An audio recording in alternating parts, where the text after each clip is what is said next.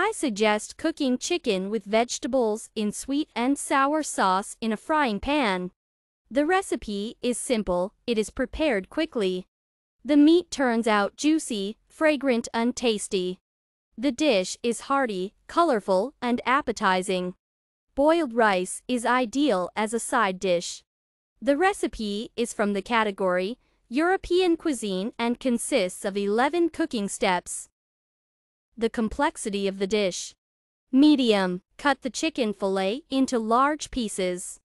Place in a well-heated frying pan. Fry the fillets until tender, about 7 to 10 minutes.